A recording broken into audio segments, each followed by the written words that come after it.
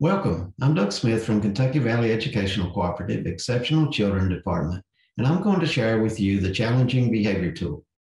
This tool was developed to assist educators in determining effective behavior interventions to implement in their schools. This tool includes examples of challenging behaviors you may encounter and behavioral interventions. These are not all inclusive, rather, they represent a sampling of the most prevalent behaviors and interventions you may see.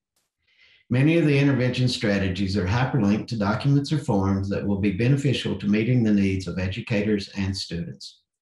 Organization of the tool includes a behavior of concern with a brief scenario of what that may look like in the school environment.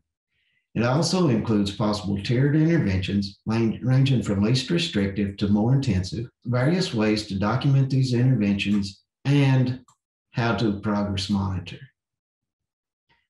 Also included are additional resources that may assist you when working with challenging students.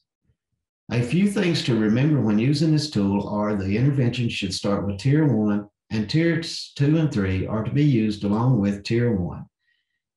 Do not try to implement several intervention strategies at once. Implement one of the strategies with fidelity for a period of 4 to 6 weeks, collect data, and adjust accordingly. I encourage you to explore the Challenging Behavior Tool and use it as needed. If you have any questions, concerns, or suggestions, please feel free to contact me at doug.smith@hazard.kyschools.us or doug.smith@theholler. Thank you. Be safe, be kind, be exceptional.